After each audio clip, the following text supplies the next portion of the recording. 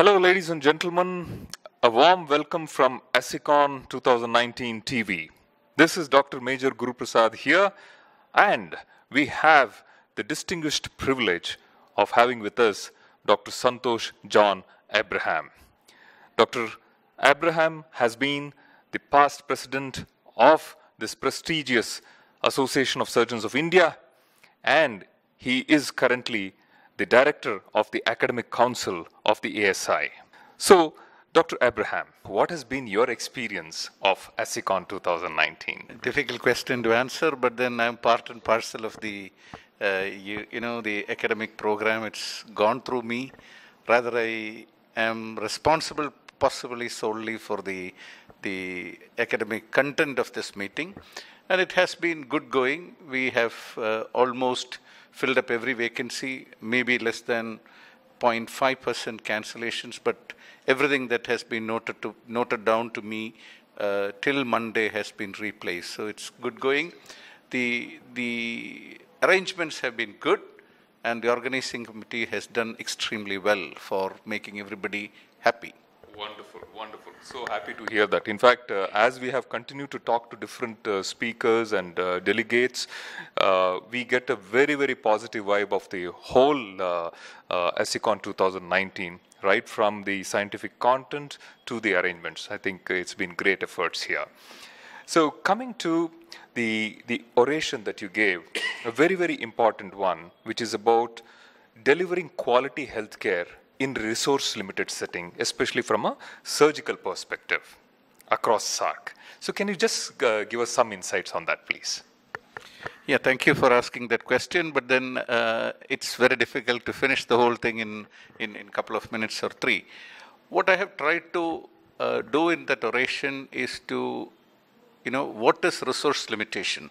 Resource limitation could be in terms of financial provision from the GDP to the healthcare delivery, or it could be a resource limitation in terms of professionals available for delivering that care. Now, when it comes to surgical perspectives, we find today a lot of problems within the resource limited countries. Say, for example, how much one should investigate a patient. This is something which has been a point of worry. As far as investigation is concerned, I must tell that it's either need to contribute to the diagnosis or alter the management. I don't see any relevance in doing a urine routine or a blood routine in a patient who walks in for a headache. And if it is done, it is paid by somebody. Correct. That payment is by the taxpayer. And when you have that much volume coming in, you are spending money on that. It is an unquantifiable amount which has been spent for no reason, and the resources are drained.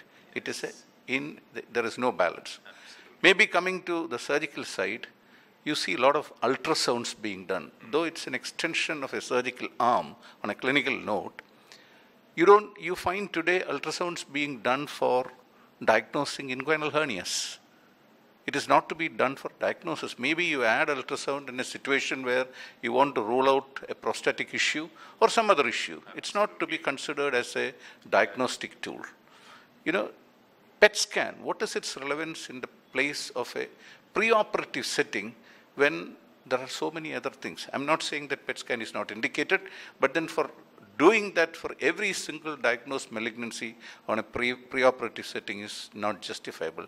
Like that, if you take the examples, there are hundreds of areas where we do over-investigation for no reason, and there is this expenditure at every point of this.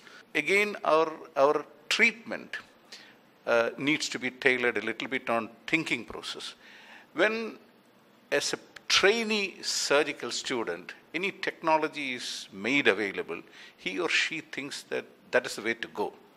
But I must tell that people who are in surgical training must read Global Surgery 2030. This is a WHO document, and India tops number 2 in the world for death for want of surgical and anesthetic care.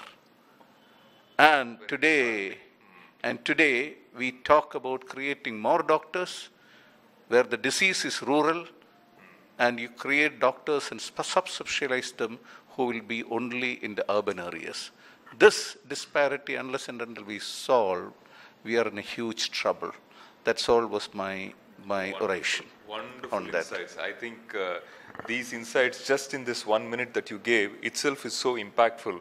It carries a great message for all us physicians across the world, not just the SAARC nations. Great insights. And what do you think are the challenges for the young surgeons of today? And if you can give us some insights on that. Challenges for the young surgeons, it's a very large topic. I think on one side they need to accrue technical skills, and the technical skills are not learned over 1 hour or 2 hours. It's a process of learning continuously till you end your life. More than that, the pressures of the society, pressures of the technology, pressures of the industry, that shall not sway them in taking the decisions on the area of their interest. Very often you find today the students going into subspecialization for the sake of living, losing their interest in the subject. This is a malady. Yes. And you have an incongruence between the interest and the reality. And this takes a negative impact on the ultimate outcome. You produce a lot of, I would like to, kind of recall the James Bond picture, Man with the Golden Gun. Yeah. And then ultimately he says something, and he says that, similar to that, I would say we produce a lot of overqualified, undertrained doctors. And that is going to create a lot of problems. Of course. Now, I think you have a great role to play, being the director of the Academic Council for the Association of Surgeons of India, which is one of the oldest bodies in Asia. Now, as the director of this Academic Council, what do you think is the role that this particular office bearership can play in terms of bridging this knowledge gap? And can you use technology as an enabler when it comes to reaching out and ensuring that this knowledge is at least passed on to as many surgeons as possible across India? One such step that we have taken is in ASICON, where all the content across all the halls have been recorded, and it will be archived on a platform, and doctors can view it at their convenience once the conference is over, and it will remain there forever. So your thoughts on that, please. ASI's position in transferring knowledge is peculiarly placed. ASI is a body which is not involved in credentialing process, which is not involved in selection process, which is not involved in examination, which is not involved in anything. It probably had a trade union outlook. And it's only in the last 5 years that we have changed the trade union outlook to possibly a little more academic outlook. Now, our first challenge was to get this academic in order. And where do you get this? This is not a venue for a parallel teaching. We need to convince the teachers to come forward to teaching. Yes. And there are different kinds of teachers. Those who are volunteer to be teaching every day. But there are a lot of people who are very knowledgeable who are taken a little bit backward step. They would have to be pushed a little bit to come forwards. Sure. And it was not a platform for parallel learning or parallel teaching. But then we have pretty much standardized the questions and its output. Fantastic. And it's a situation where, though there are lots of improvements that is possible, but then we have created a platform for the students in the country where at different levels they have got competition today. Sure. They come up after different levels to perform their competitive examination at the platform. And sure. Today I'm very happy to see that nearly 2,500 delegates attended the teaching session and glued to the seat from 9 o'clock till 6 o'clock, which I feel I'm very, very, very happy about. And that's the first step. Yes.